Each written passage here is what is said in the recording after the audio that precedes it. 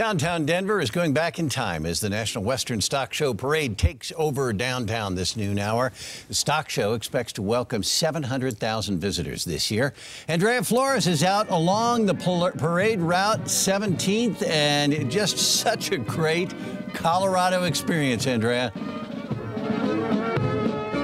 It is, and you know what, Alan? I've lived here for 4 years. This is my first stock show parade, and I'm having an absolute blast right now. Of course, we're taking a look at our military men and women, and we certainly thank them for their service. Right now, though, we want to take a look at the parade Grand Marshal. Of course, we know it is businessman Jake Jabb serving as the Grand Marshal of this year's parade. And the annual tradition, of course, kicks off the stock show, which officially begins on Saturday. Now, we just saw a few minutes ago the iconic thing that everyone comes out here for, the 30 Longhorn cattle that make their way through here. Of course, we're seeing horses. Last year we saw llamas, so hopefully we get a peek of them this year as well.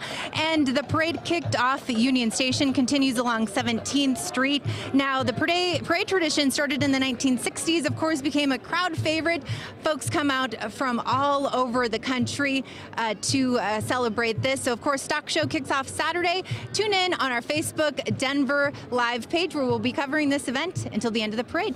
Just love to see the horses back in the streets of Denver and everything. Andrea, thank you very much. As Andrea said, Stock Show opens on Saturday. You can find all the details in our links and info page at cbsdenver.com.